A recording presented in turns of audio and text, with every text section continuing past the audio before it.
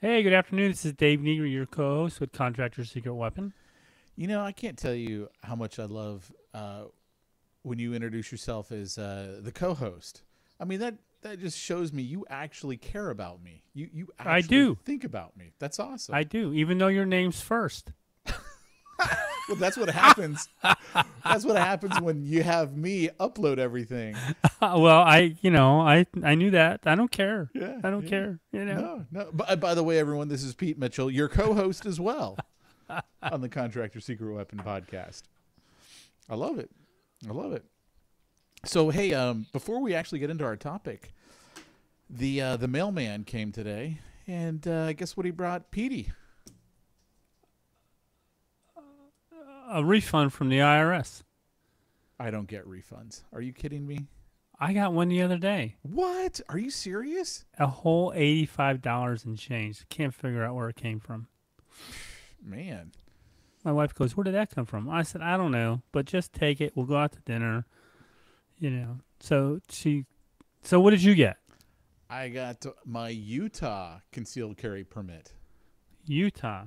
Is Yeah. that for hunting elk with your I, sidearm? yeah, exactly. For my sidearm. I needed it for the state of Washington. So I've got an Arizona permit and, of course, the California permit, but neither one of those are good in Washington, and I got to do a bunch of business up in Washington. So Utah is accepted in Washington. So How now about that? it's literally the only state that the Utah permit gave me that I didn't already have. So That's really weird. instead of getting a Washington state permit, which I don't even know if you can, I don't know how hard it is. The Utah They're a one does the communist trick. country too. That's what I thought, right? So I'm Yeah, kind of them in amazed that they Oregon. take anything. Yeah. Yeah.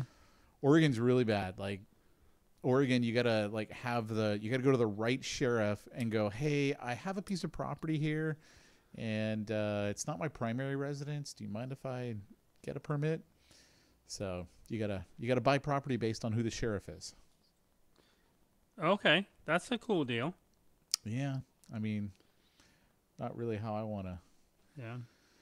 I have do it, but a friend at church. He is a retired New York City cop, and he was an instructor, so he has a federal permit, and so he gets to bring his wherever he wants. And of course, each airline is different as far as.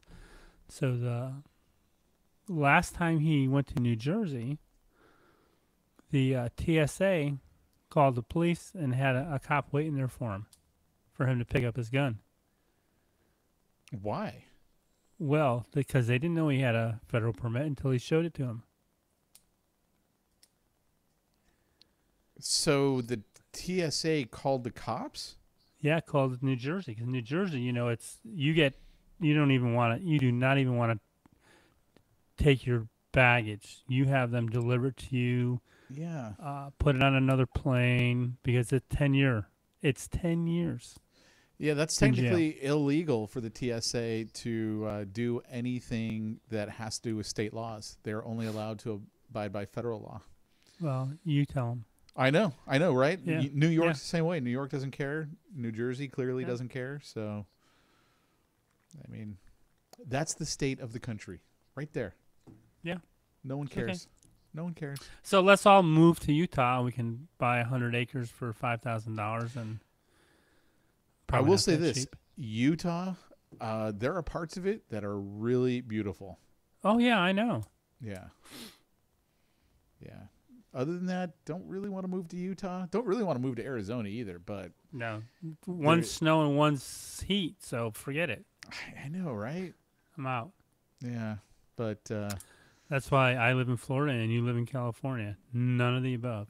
yeah, but you know what? I mean, at least I don't know. I mean, they all have their pros and their cons. Like Sure. you've got humidity like crazy out there, Yeah.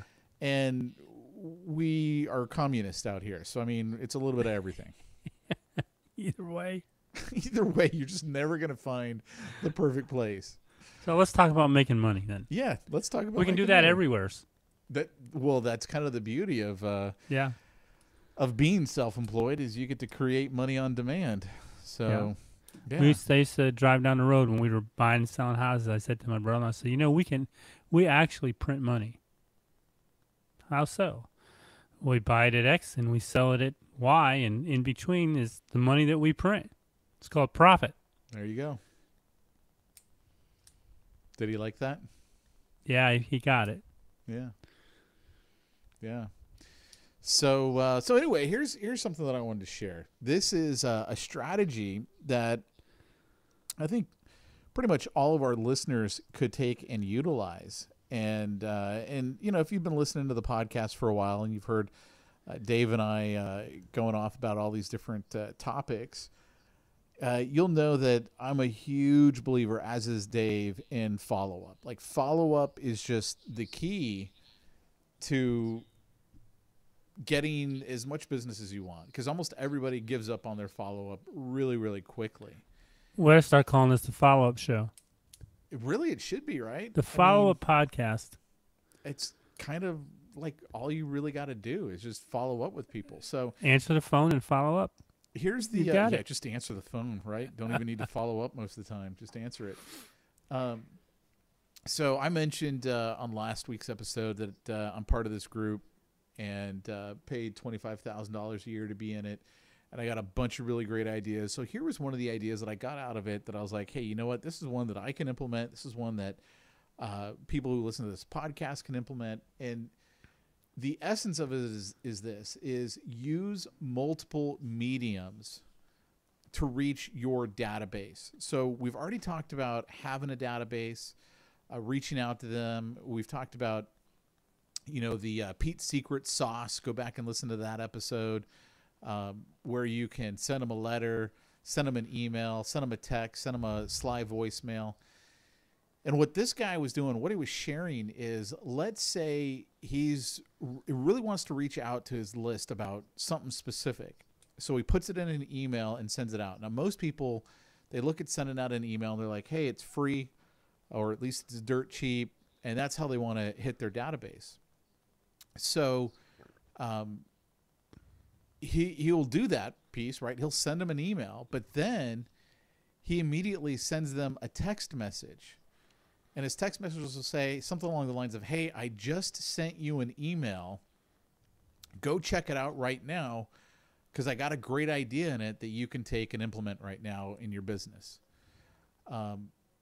Sweet. Then what he'll do is he then sends a sly voicemail. Hey, I just sent you a text message and an email. Check out that email, because I go over a really cool concept that you can take and apply to your business. And then he'll even go so far as sending people what I'm going to call a faux support ticket. So if you've ever done a support ticket online, you know how you get that automated number at the top, Yeah. And when you get that, you always read it because you're like, well, clearly I filled out a support ticket somewhere. What are they responding to me about? And so he sends out essentially a faux support ticket, and it'll say something along the lines of, hey, you know what? Pete wanted me to reach out to you because he sent you an email that's got a really cool concept in it that he wants you to take a look at as soon as you can. So what he's doing is he's not just relying on the email and relying that people are going to see the email.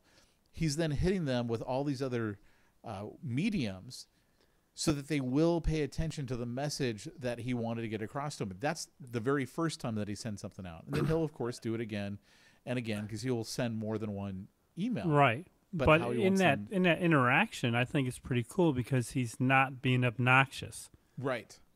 Yeah. Because it's not email after email after email or voice or text after text after text. He's breaking it up so that it's palatable, and then probably by the third one, I better go check that email. Exactly, right? I mean, think about this in your contracting business. So if you're a painter or a roofer or, a power washer, whatever it might be, and let's say you wanted to do, we're coming up here on the holidays pretty quick. You want to do a Black Friday special. You could, of course, send out an email to your list, and that's where most people will stop. They'll do a single email, if they even do that, right? By the way, you could also do Cyber Monday, right? It doesn't have to be Black Friday to take advantage of whatever. It could be my grandma's birthday. It could be Monday at 2:15 in the afternoon, and I got nothing better to do, so I'm sending you this email. It could be anything, like you said. Anything. Yeah. And then, you would immediately turn around and send them a text message. If you don't know how to do that, go over to smsconversations.com, put a little wind in my pirate sails. That's my program that I got out there. And you could then send your database a text message. Hey, I just sent you an email about my Black Friday special. Go check it out because the special ends at midnight. And then, of course, you could also hit them with the sly voicemail. Same thing. Hey, I just sent you a text, just sent you an email. I'm doing a Black Friday special. I've had a lot of people who want to buy gift cards for the holidays, this, that, or the next thing, whatever you want to use as your excuse. Go check out that email right now. And at least you could hit them with those 3 different mediums. Even if you can't do the faux support ticket, that's still 3 different ways that you hit them. You hit them with an email, a text message, and a sly voicemail. And that one thing right there, that one idea is going to generate more business for you because you're drawing attention back to whatever your offer is, back to however you want to get someone's attention. And you can do it right there. Sweet. Yeah. So that's my idea, and I'm sticking to it, and I think people should do it. All right. Well, how many times would you do it? How many times have I done it? No, will you do it? So let's say that I was going to do it. I sent out my blast of three. I sent out my email, my text, my slide dial, and let's say that I just do like a support ticket and I send it to him email. Yep. Because I have I can do that. So I would say there's wait a day or two and say, hey, just a reminder. With the way that I would look at it is I'd basically be asking myself 2 questions. Number 1, am I at capacity? So if I'm at capacity, then I stop. Absolutely. If I'm not at capacity, then the question I ask is, when do I stop going back to the well when the well comes up dry? So as long as I'm getting takers for my offer, I'm going to keep doing it because I'm not at capacity and it's still coming back. So I'm getting a return on it every time. So I'm not going to quit this until I stop getting a return. When people stop doing whatever action I wanted them to do, buy my offer or, gift certificate, whatever it is I'm trying to get them to do, when it stops pulling, that's when I stop. But and the reason I ask is I know a lot of guys will say, I don't want to get slammed. I don't want to get slammed. Well, you're in control of everything. Yeah. Because you can just say, I ran out of the special. Yeah, well, you could even put it in your email. Hey, I've only got 10 of these available. First 10, you get it. And then in your text message, I just sent you an email about a special offer. By the way, I'd pick an odd number. I probably wouldn't say 10. Yeah. I've got 12 roof cleanings available at 25% off or whatever it is. I'm just making that up. I'm not even saying you got to anything you want to do. Yeah. And that way you're limiting yourself to 12 or whatever. Or if you get all 12 of them taken and you're like, yeah, but I still have some time. I still have some availability. Hey, you know what? Those 12 sold out, lickety split, and I've still had people reach back in, so we decided to do another 5. If you want to get one of those other 5, do it now. Or just say, I got 2 more left, 3 more left. Yeah, you could. Yeah. I personally would say the reason why I like to expand it is then I'm still holding an integrity that I said there was 12. Yeah, I gave out the 12. The 12 are gone. Because what I want them to do is I want them to believe next time I make an offer and I say there's only 12, there's only 12. Gotcha. Makes so sense. That way I don't create this, he'll keep honoring it. Because how many times do we see that with most stores and they have a special, right? They're like, limited time only. And we're like, yeah, whatever. If I miss it this time, I'll catch it the next time. Because we know it's not really limited. Like, I want them to believe that if I say something, I mean it. So that way when I offer it to them again, they'll do what I'm telling them to do. They'll take advantage of my offer. And there's, there's some, stores out there. If I bring in a coupon in for somebody else, they'll take it because they want the business. Right. Yeah. So, I mean, the floodgates are open. It's really whatever your imagination can make, it can happen. Yeah. And here's the funny thing is, as the holidays start coming up, I know that there's a very large percentage of contractors, and I know it happens in the real estate industry. It happens in every sales industry. Everyone says, "Ugh, Thanksgiving's coming, nobody's buying anything. Christmas is coming, nobody's buying anything." And that's wrong thinking to begin with, because I have never slowed down during the holidays. And it's kind of funny because it's not holiday business. It's like, I want to get this room painted for the holidays, or people have actually budgeted stuff for the holidays. Like one Christmas Eve, I walked out of a guy's house with a down payment of $5,000 for a $15,000 paint job to start the next week. Yep. So there's tons of business out there. Just get rid of the mindset that unless you don't want to work, that's a different, philosophy altogether than just say, well, I don't want to work these 2 weeks and I'm taking them off. Don't say there's not enough business, because there's always a ton of business. Right. Yeah. Totally.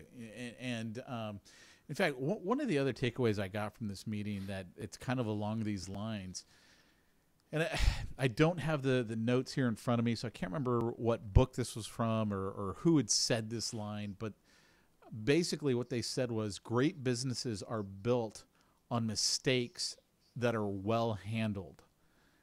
And I thought that was really profound, because like, if you want to build client loyalty, we're going to make mistakes in business. Sure. It's just, it's going to happen. Things are going to happen. You got staff, things are going to happen. But how we handle those mistakes and that interaction we have with our clients, that's what defines the company in the eyes of your prospect or your client. So like, one of the examples, and you made me think of this actually with what we were just talking about right here, with someone who's like, hey, I want to have my house painted. Here's $5,000 down. And it's Christmas Eve, and everyone else is like, oh, business doesn't happen at the holidays. Well, it does happen. Yeah, but all the time. You got to put yourself in a position for the business to happen. It means you can't have hung up your business for the year. You got to stay out there and be doing things. But so anyway, one of the guys that was in the group, he was talking about his experience with Nordstrom, and he had bought this pair of shoes from Nordstrom 17 years ago. And he'd had them for about a year, and part of the stitching on the side had started to come out. And so he took it into Nordstrom, and he just said, hey, look, you know what? I bought these shoes here, but the stitching's starting to come out. I was just wondering if you guys can fix it.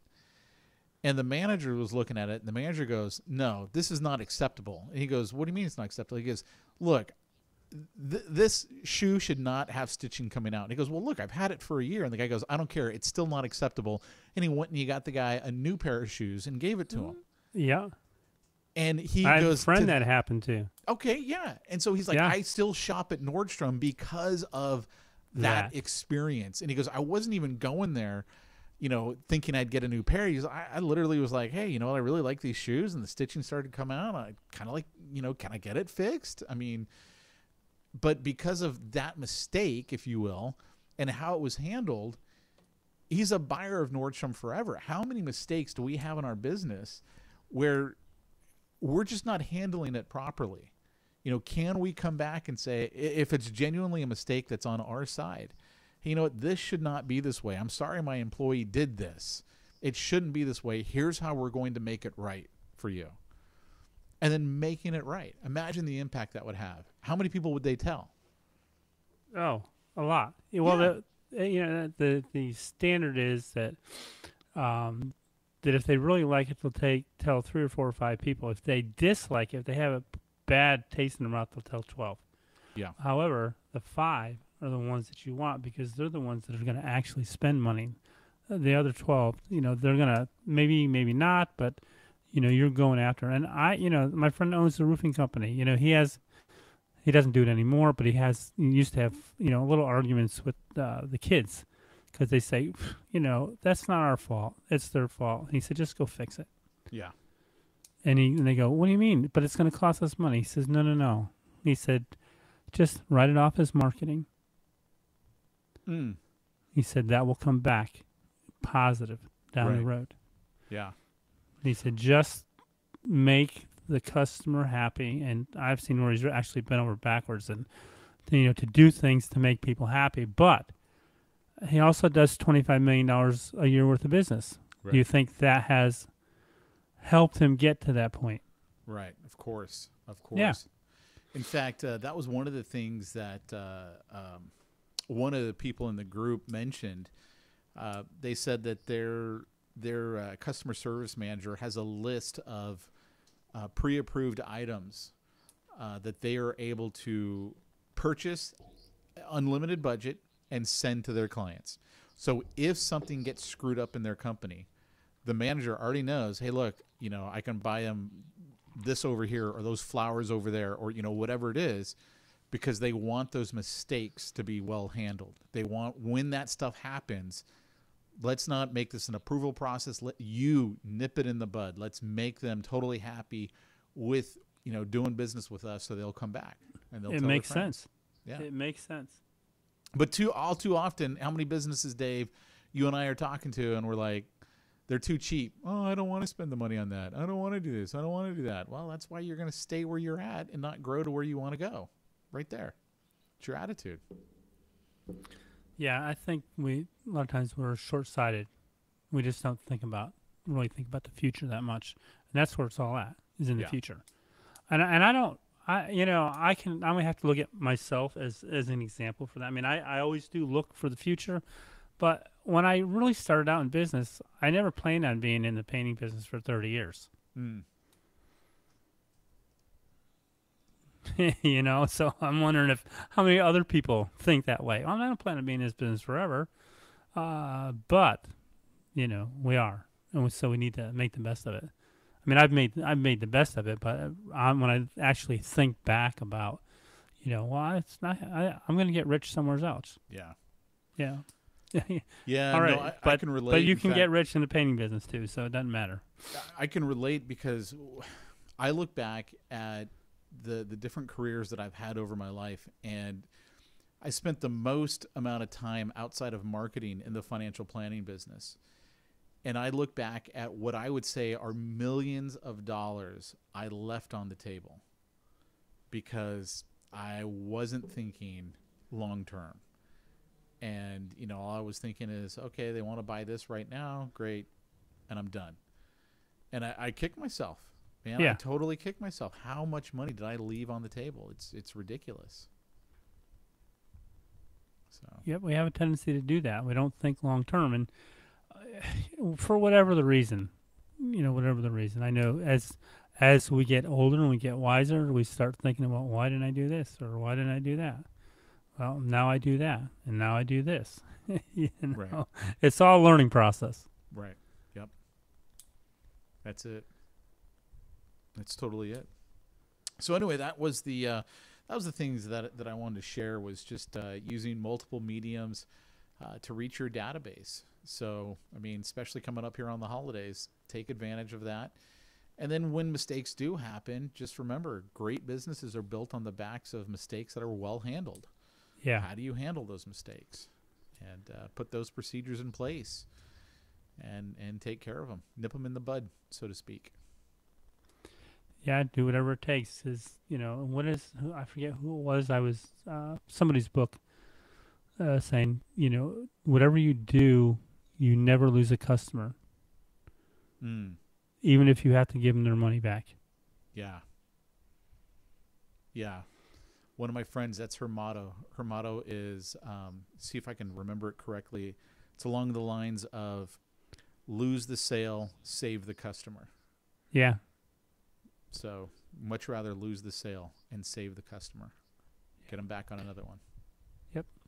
I'm planning to figure I'm going to be here for a while, so I got another 30 years. I don't plan on doing 100, maybe 95, but Well, that's more than me.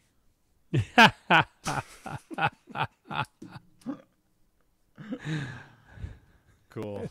All right. Sounds good. Hopefully you guys got some great stuff out of that, and we'll be back next week with another great episode. Take care, everybody. Super.